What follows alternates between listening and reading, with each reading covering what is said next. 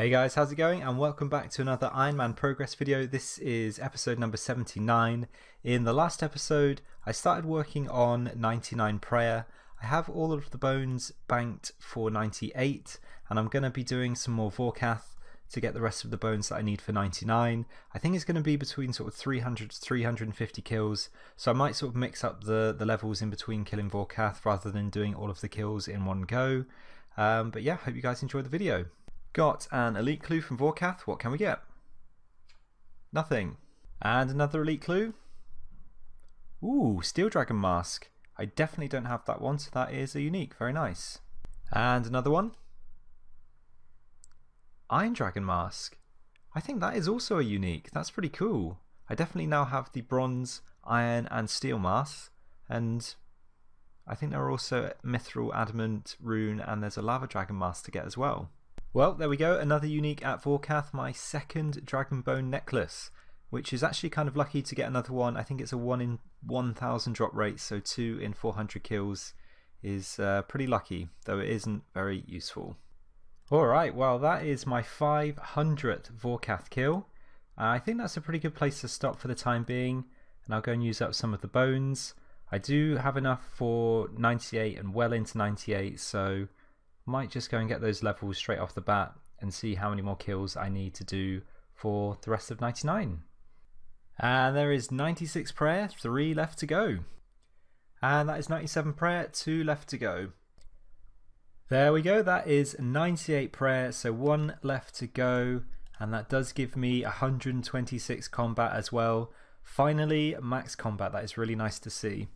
Okay, so I am 300k XP away from hitting 99, and I've used up all of my dragon bones. However, I do have these baby dragon bones and big bones in the bank, which if I use those on the Chaos Altar would get me to 99. Obviously they're worth a lot less XP than the dragon bones and Dagonoth bones that I was using before, but to try and speed that up, what I'm going to do is, rather than suiciding after each trip, I'm going to take some tank gear, note them, and that should hopefully mean that it's not too slow. And if I do get PK'd and lose some of the bones, it's not the end of the world. I'm not particularly precious about losing these ones compared to the dragon bones. I can always go back to Vorkath, but I figured I've got them, might as well try and use them. Alright, so this is what I'm going in with. I think 8 brews and a little bit of combo food should be enough. I'm not risking anything that I'm worried about losing, so I will protect the Staff of the Dead, the Serp Helm, and my Odium Ward if I die. I've got all of my player attack options to hidden, so I'm not going to try and fight back. It will just be running south and trying to teleport away. And yeah, I'll be taking a few bones at a time, not all of them. And yeah, fingers crossed I don't get PK'd. Alright, got there in the end. I did end up getting PK'd a couple of times and losing a few hundred big bones, but thankfully had enough in the bank to get me all the way to 99. 15 XP off, so I will bury this big bone. And there we have it, 99 prayer. Definitely going to pick up the cape. I think I'll probably just end up storing it in the house because it's not a particularly useful one. I think it basically just acts as a holy wrench.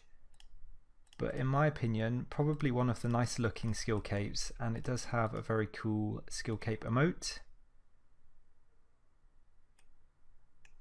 And much like 99 Herbal, I feel like this is a pretty cool 99 to get on an Ironman, considering there is yeah, a lot of gathering that you need to do for it. So very pleased with that.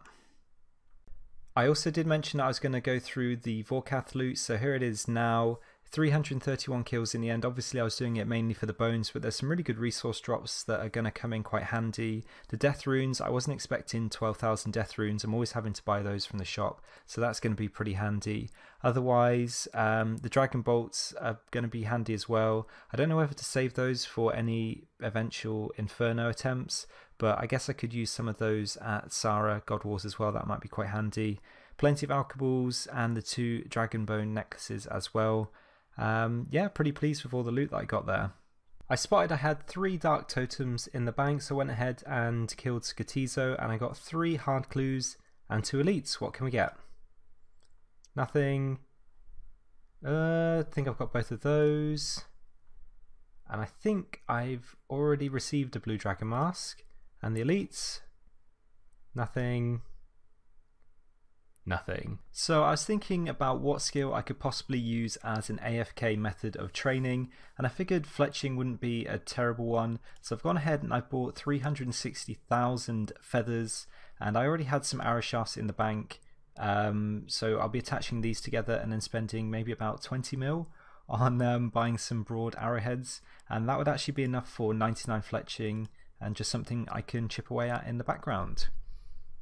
So I haven't actively trained farming in a really long time, but I saw that they recently polled a transmog option for the Tangleroot pet, and it would be really cool to get one of those. And I've got a decent stack of fruit and tree seeds in my seed vault, so I think I'm going to start getting back into doing tree runs again, probably just once a day, and yeah, see if I can have a small chance of getting the pet.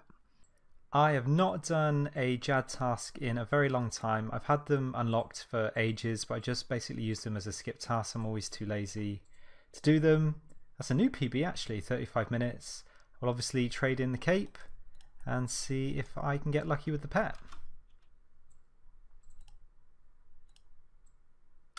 Not lucky this time. I think I'll start doing Jad tasks a bit more frequently though.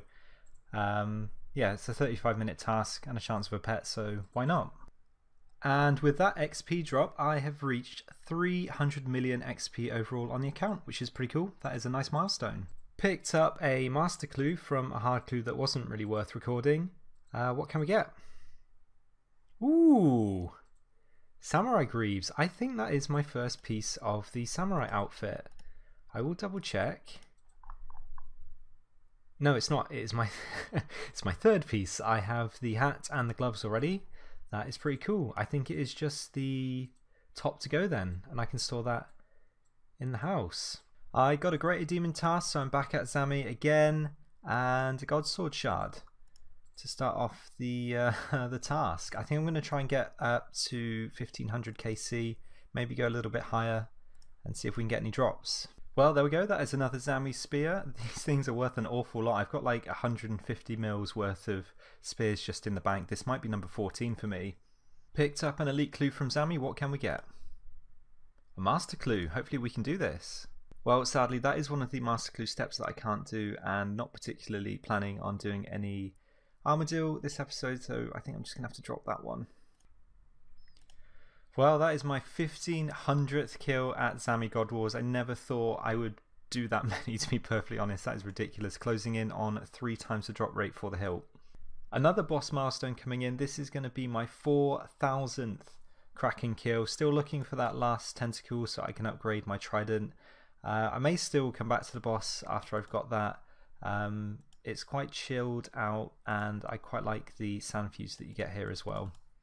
And that is another jar of dirt. I honestly have lost track of how many of these I've received. That could be my 9th one. I think I've got 7 in the bank, 1 in the house, and that would make 9 in total. I went to Barrows of all places. Don't ask why. I was a little bit bored, and I got an elite clue. Hopefully we can get something good. Oh, it's a mimic. Oh, that's really cool. Let's go and do this. I've not done a mimic in a while. See if we can get anything nice from there. Wow, that was actually only my 2nd mimic ever. I didn't realise I'd only done 1 previously. I guess that was for the music track. All right, let's see what we can get. That's just awful. If I hadn't had the extra death runes there, that would have been literally like a 100k clue. Shocking. Well, my recording messed up, but I did just get a full Trident of the Seas at Kraken, which is always nice to see. Basically just uncharged them for the free death runes. Hey, there we go, another Trident, 2 in 1 trip. Not had that before. And that is going to be it for today's episode, guys. I hope you have enjoyed watching. This episode did take a little longer to get out than I would have liked, but I've just been busy, and to be honest, whilst training 99 prayer, I did keep rage quitting every time I was getting PK'd. But really nice to knock that one out in this episode, and to hit 126 combat as well. That's a really nice milestone. Next episode, I really don't know what I'm going to be doing. I'm happy to take suggestions in the comments for what you guys would be interested in watching. I think probably a little bit of Slayer and bossing as usual, though God Wars is going to be busy. Everyone's on lockdown at the minute, obviously, so yeah, things like Bandos is going to be a bit tricky. I think Zami will be fine. Armadillo probably would be okay, but I'm just thinking about catching those chins in the wilderness. Might be a bit treacherous. We shall see. If you enjoyed the video, feel free to drop a like, and if you want to stay up to date with future videos in the series, be sure to subscribe. But until next time guys, take care.